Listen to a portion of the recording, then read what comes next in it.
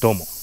2週間前にね、ボーリングに会社のみんなで行ったんですけども、ボーリングに行った後からですね、左のお尻がなぜか痛い症状にずっと悩まされておりまして、たびたび私は整骨院に行ってですね、体ほぐしてもらってるんですけども、さすがにお尻を揉んでくださいとは言えずに、今に至っております。どうもnoriでございます。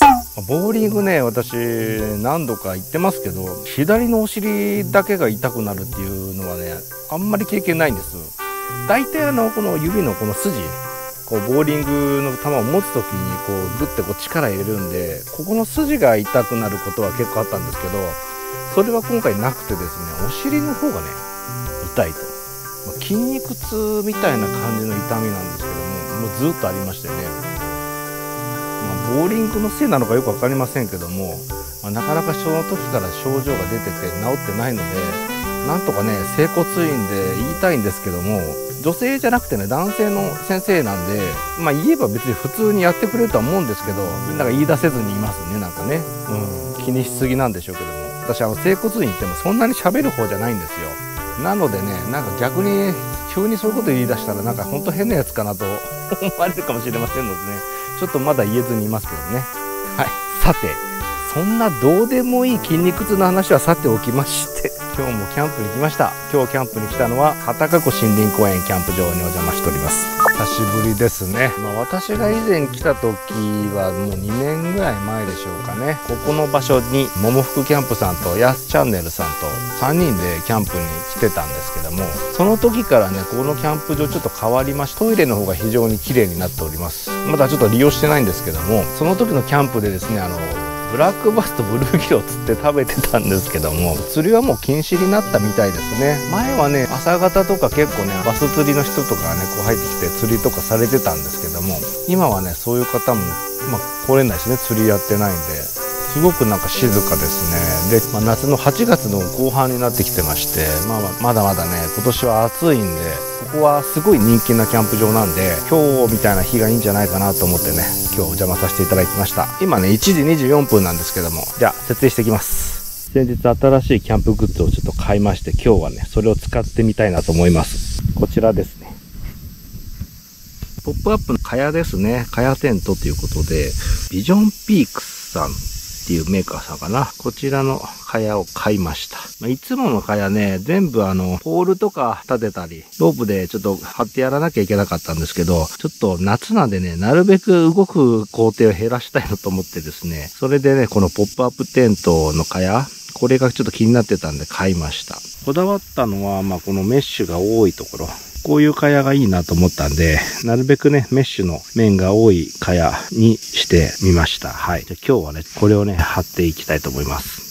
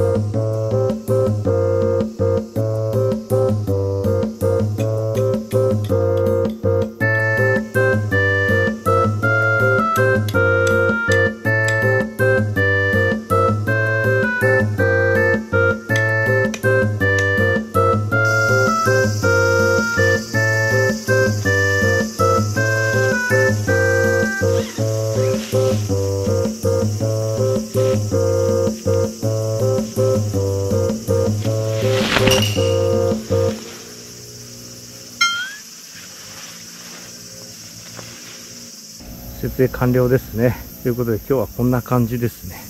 ポップアップテントっていうのを初めてね、自分で広げて使ってるんですけど、なるべくゆっくり広げて、どういう風に戻すか覚えとこうと思ったんですけどね、一瞬で開いちゃって。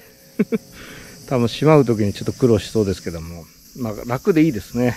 ちょっとね、まだ使ってないんですけど、曲げてるからですね、ちょっと前後がこう反り返っちゃってるのが、まあ寝れば多分気にならなくなるんでしょうけどね。それと私みたいに地面に置いて使う分にはね、多分コットの人はね、これを向こうにね、プラバックルがあって引っ掛けるんだと思うんですよね、通して。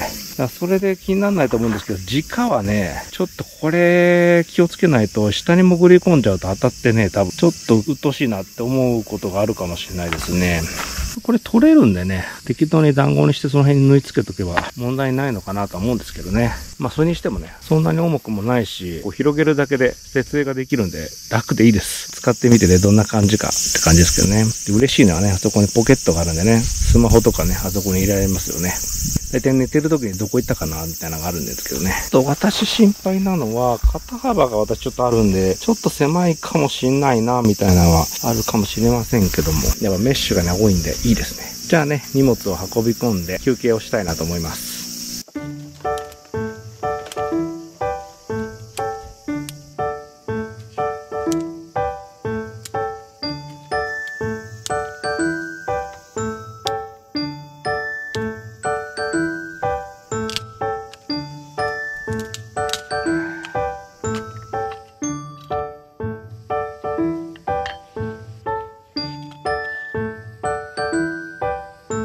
蚊取り線香を作ったやつがまだ余ってたんですよ。ちょっとね、これを使いたいなと思います。つくかな。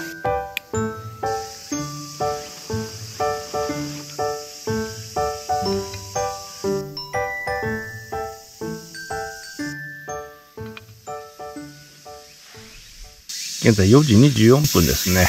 ちょっとね、横になってたらいい気持ちでしたね。まあちょっと暑いですけど、風がね、結構涼しいんで、まあ快適に過ごせてますね。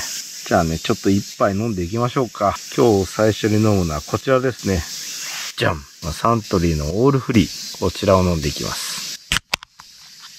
じゃあ皆さん、キャンプに乾杯。美味しいですね。で、つまみはこちらですね。ごぼうチップスってことで。ラー油がついてるみたいですね。こんな感じ。いただきます。ちょっと厚めなんだけど、カリカリに揚げてあります。でもラー油そんなに、後から来るけど、ちょうどいい塩梅で塩とね、ラー油がついてます。美味しい。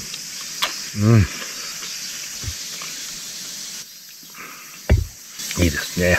じゃあね、今日はちょっとね、料理時間かかると思うんで、そうね、5時過ぎぐらいからスタートしようかなと思ってるんですよ。もうだいぶ時間ね、あんまないですけど、少しだけね、ちょっとゆっくりこれを飲んでいきたいと思います。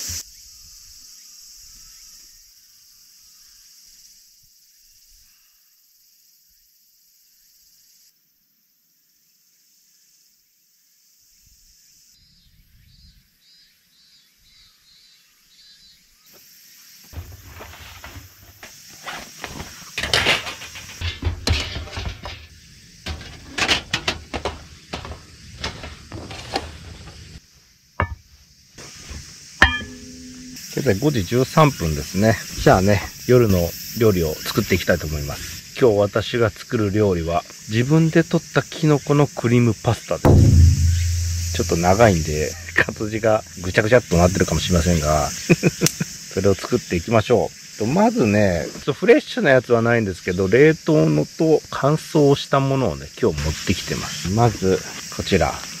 春にね、取って乾燥させてた、これアミガサタケですね。これをね、たくさん持ってきました。こちらと、1ヶ月前ぐらいに取って乾燥させてたんですけども、ちょっと真っ黒ですけどね、ヤマドリタケモドキっていうキノコですね。それを切って乾燥させてました。すごい匂いがするんですよ。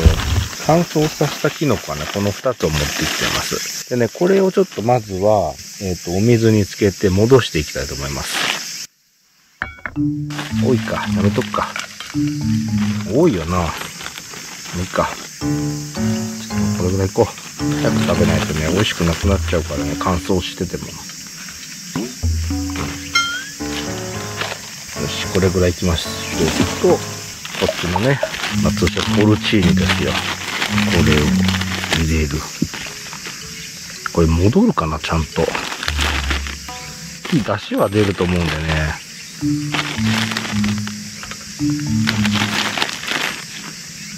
ここにお水を入れます。とりあえずこれで。で、ちょっと放置。じゃあまず火をつけていきましょうかね。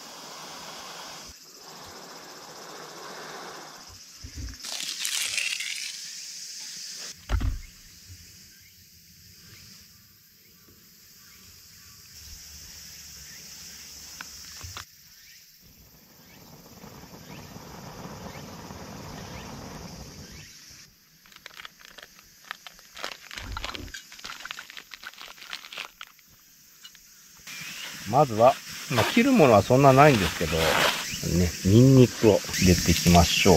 もう本当にね、食材はニンニクとキノコ。あとちょっとね、牛乳とか使いますけども、それぐらい焚き火なんで、うまく作れるかどうか、焦げないようにしないとね、弱火でやりたいんですけどね、いけるかな。本当はね、私と焚き火台でやりたいんですけどね、ちょっと暑いんでね。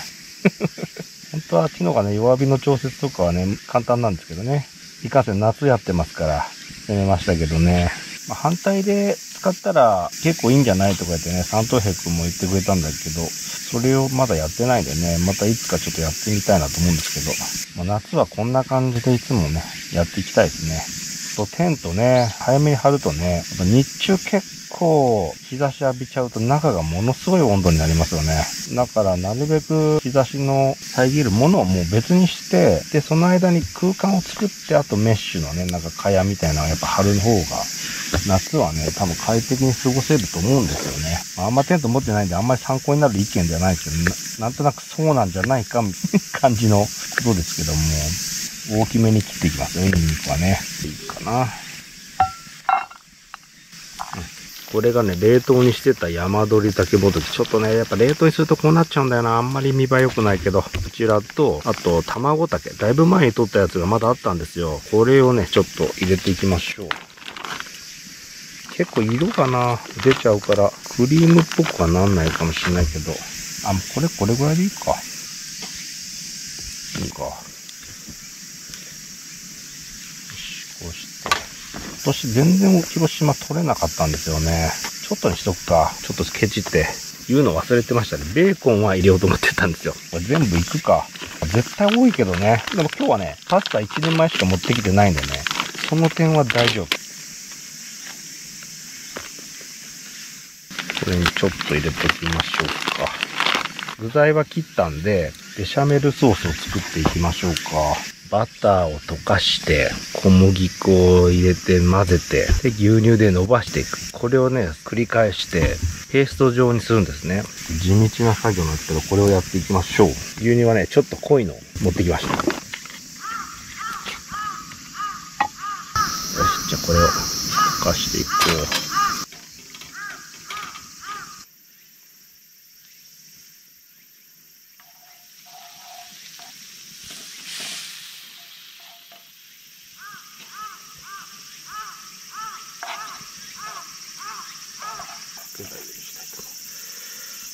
茶色くなっちゃった。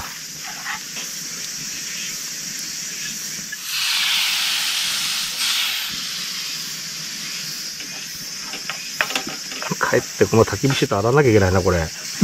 牛乳臭くなりそうだから。難しい。ちょっとダマになってそうですけどね。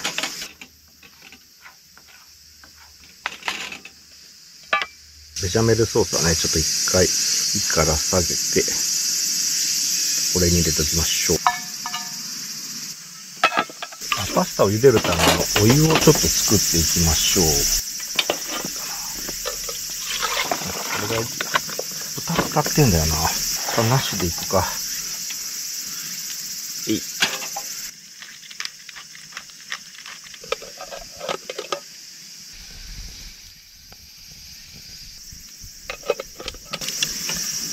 旦火から下げましで、オリーブオイル。ニンニクを、いろいろ落ちる。よし、大丈夫。今日はね、ちゃんと調理用のトングを持ってきましたから。よし。じゃあまずこの冷凍のね、タマゴタケとヤマドリタケモドキを入れていきましょう。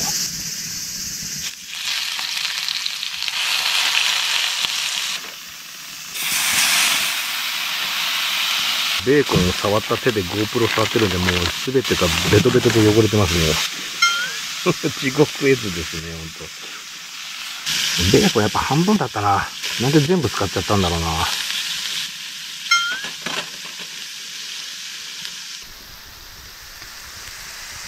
戻したアミガサタケとポルチーニを入れましょう。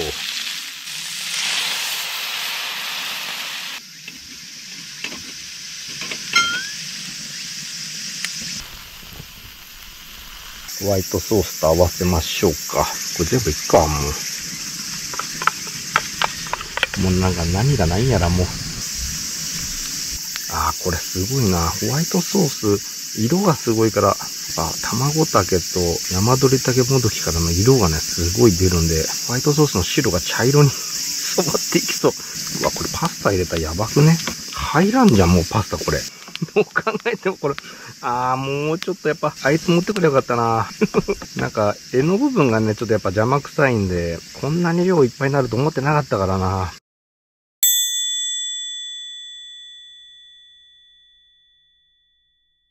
よし、混ざったな。とりあえずソースの方はもうこれで OK ですね。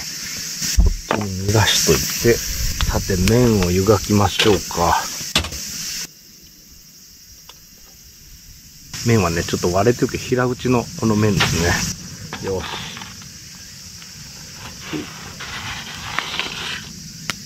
し。4分のタイマー。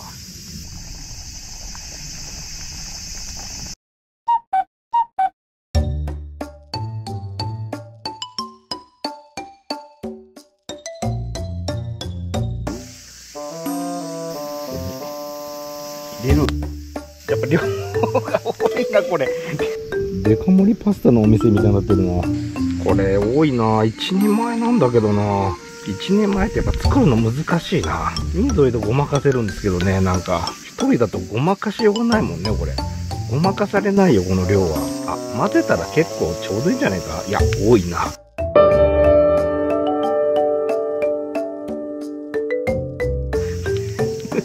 否定が早かったな、今。ちょっとかっこよく盛り付けはちょっと難しいけど、ベーコンちょっと上に乗っけるか。かっこつけて。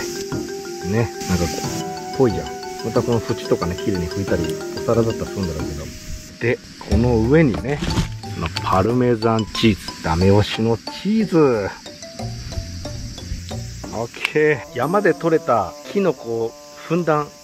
なんかそんなタイトルじゃなかったな。なんだったっけな。自分で採ったキノコもりもりクリームパスタの完成です。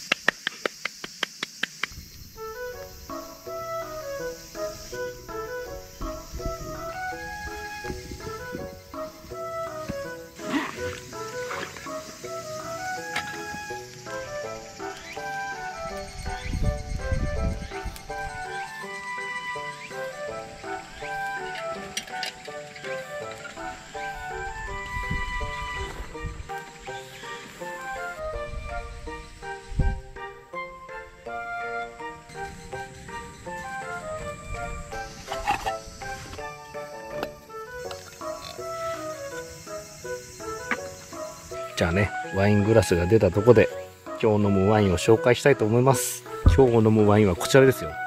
じゃん。ワインの休日ということでね、お気づきでしたでしょうかね、皆さん。私今日アルコールを入れてないんですよ、一滴も。なぜノンアルを飲んでるかと言いますと、今日使ってるアミガサタケ、酒との相性が良くなくてですね、まだ体験したことはないんですけども、出先ですので変なことになると困りますんでね、今日はノンアルでちょっと行きたいなと思います。ノンアルのスパークル。では皆さん、夜の部ということで乾杯。ちょっと酸味があっていいですね。美味しい。よし、じゃあ食べていきましょうよ。楽しみだな。最高な出来。やっぱね、この平打ちのパスタがすごい好きなんですよ、僕。ソースがめっちゃ絡んでね、うまいんで。キノコも乗せて、どうですか、これ。いただきます。これは、お酒飲めないのが本当残念だ。うまい。皆さんどれぐらい美味しいかなって見ながら想像しました？多分ね、その数倍はうまいです。市販のキノコを使った時とかはですね、僕コンソメを入れるんですよ。そうするとね、結構美味しくできるんですけど、今日はね、ベーコンも多かったし、キノコもたくさん入れたんでね、今日はちょっと入れないでおこうと思ったらね、もう入れる必要性がないですね。ベーコンからの旨味とこのキノコの旨味、乾燥させるとね、また味がすごい出てくるんですけど、今日はもう抜群にうまいです。見栄えもうちょっと綺麗にしなきゃいけないけど、お店だったら多分2000円後半で、それぐらいの出来です。うまいなぁ。この平打ちのパスタがまたいい。このね、ホワイトソースを絡めて、キノコが踊ってます。言いながらちょっとよくわかんないなと。何言ってんのかよくわかりませんけども。これはね、白ワインが飲めたら最高でしたけどね。アミガサタケはね、ほんとダメなんですよね。残念ですけどね。抜群でしょ、これ。いただきます。美味しい。多分ね、私が今まで作ってきたキャンプ飯の中ではダントツでうまい気がします。酒飲みて。もう、いい。でも飲んだ気分にはなるな。気分に酔ってる。みたいなことでしょうかね。よしよし、うまいこと言ったぞ。よし、じゃあゆっくり食べていきますよ。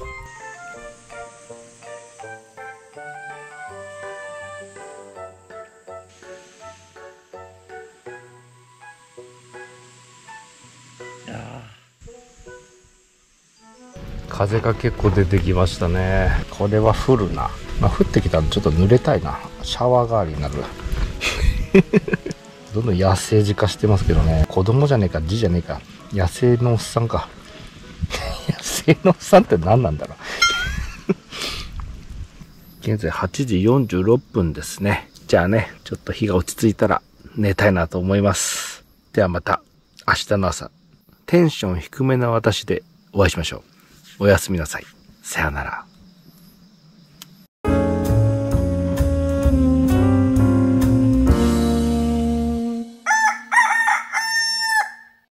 おはようございます。現在5時45分ですね。じゃあ、起きて焚き火していきましょう。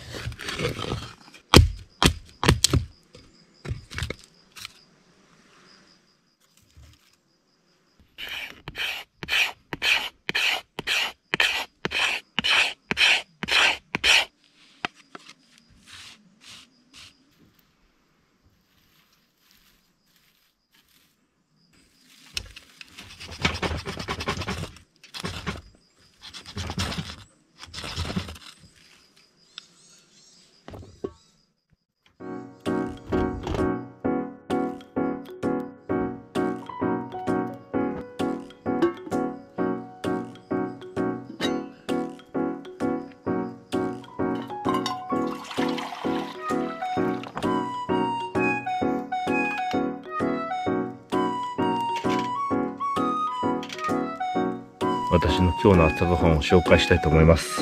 今日私が食べるのはこちらですよ。じゃん、道産昆布だしうどんということで、先日の北海道旅行でセイコーマートで買ったカップ麺ですね。じゃあこれをね、食べていきましょう。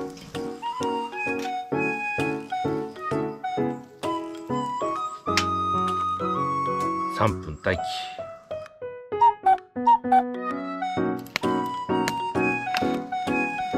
じゃあね、このうどんできたんで食べていきたいと思います。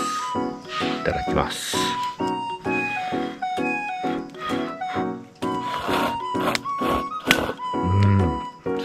ごいわ。昆布の出汁が本当にすごいですね。で、揚げも結構入ってるのも嬉しいですね。美味しいです。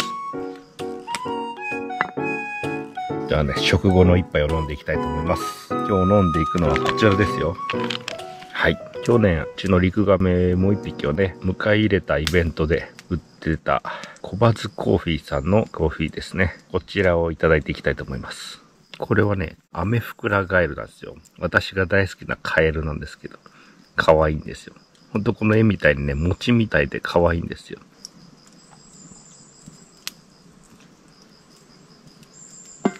じゃあ、小松コーヒーいただきます。うん。すっきりとして飲みやすいですね、ほんと。キャンプにコーヒー合いますよね。じゃあね、コーヒーをゆっくり飲んで撤収していきたいと思います。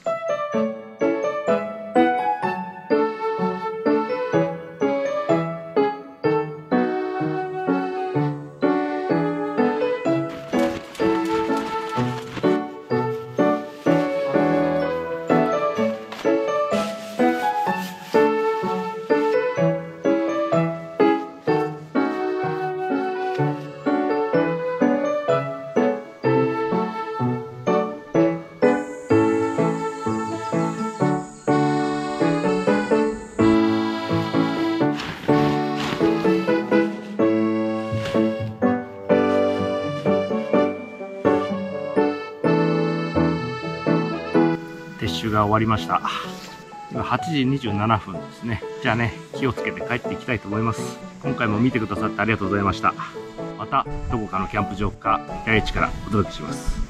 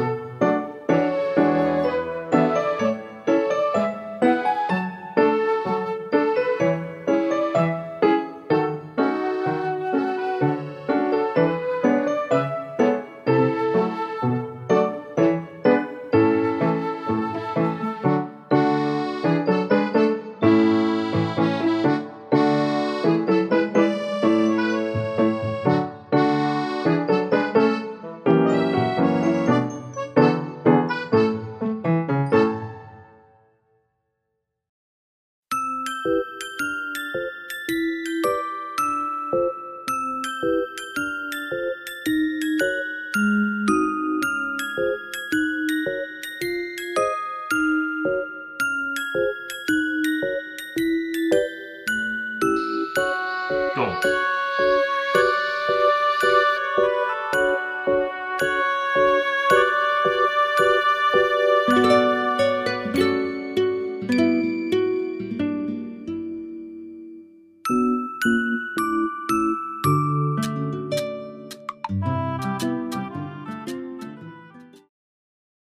見てくださってありがとうございます。私のですね、励みにもなりますので、ぜひともチャンネル登録と高評価の方よろしくお願いいたします。